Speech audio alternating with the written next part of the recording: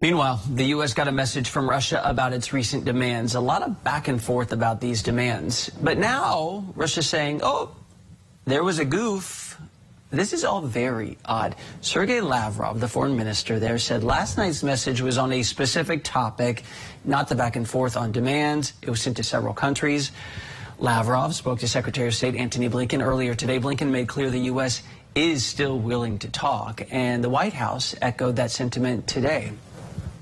The door to diplomacy remains open. We don't know what decision President Putin will make.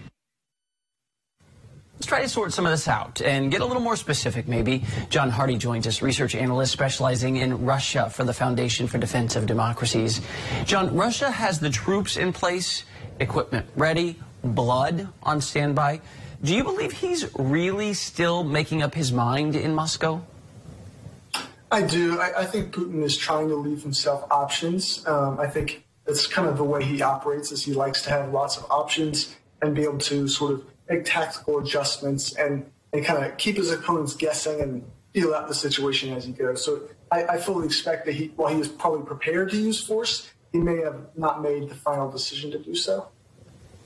Really? Like, he'd go to all the trouble of compiling and moving and storing blood near the border just to make a point?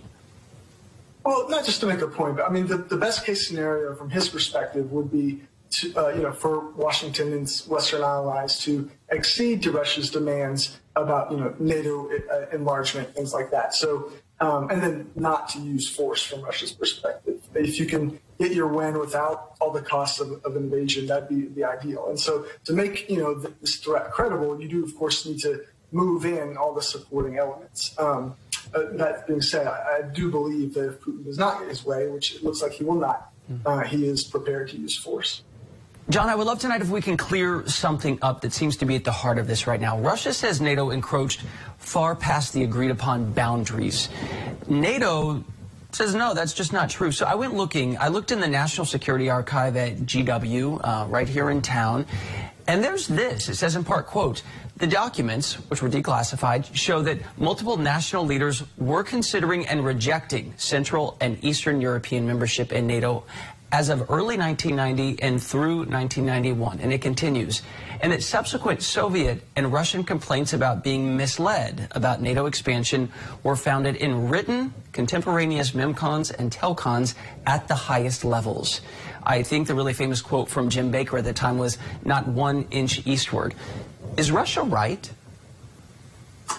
Well, I'd say overall their narrative is incorrect. I think they do have a point in the sense that, they were given certain verbal assurances, were allowed to believe certain things in the waning days of the Soviet Union. That being said, later on, I think the nascent Russian Federation did knowingly acquiesce to enlargement, knowing that they did move forward, knowing that enlargement would happen for various reasons, needing financial assistance, et cetera, et cetera. The NATO-Russia Founding Act, for example, makes no such commitment. So the U.S. never gave it in writing. There were certain verbal understandings.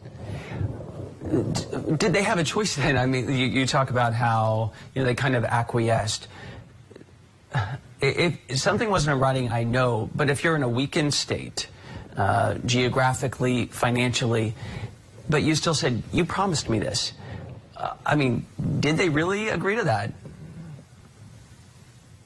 Yeah, well, that is one reason why, Putin has this sort of narrative of grievance. I would say that, things get said a lot in diplomatic encounters like that, and until you have it in writing, it's not really a commitment. So at least that's the U.S. stance. Your level of worry that after the Beijing Olympics something will happen, either minor or major, is it increasing or holding steady right now? Oh, yes, absolutely increasing. It's been on that trajectory for a while now. I think, like you just said, after the Olympics is really the date to watch. That's also when the Russian-Belarusian exercise is supposed to wrap up. So that's definitely a time to watch. John Hardie with FDD.